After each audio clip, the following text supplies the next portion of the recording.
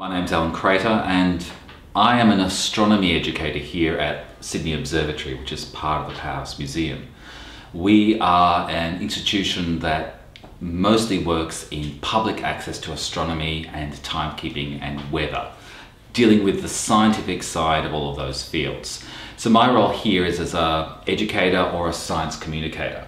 So as a science communicator, I have to take concepts and explain them to all different audiences. Everything from kindergarten kids to adults to special interest groups to people studying it for the HSC or university.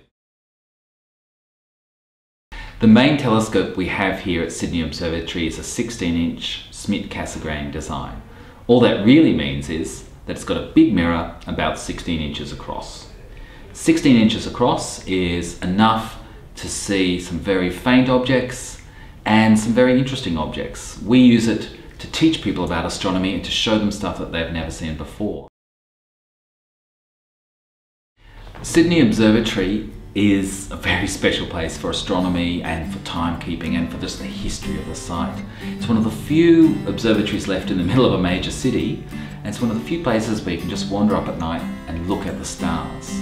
Now, Australia and Sydney especially are blessed by having a nice open city with nice water everywhere, so you can just come and have a look at the view, and the skies are actually not too bad.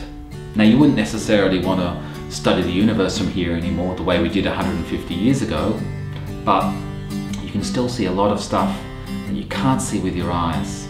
The ability to stand somewhere with someone who knows what they're talking about and point out the brightest star in the night sky, a huge supergiant in the middle of Orion, just to watch the moon and see the craters on the moon from a little telescope and then a short car ride home.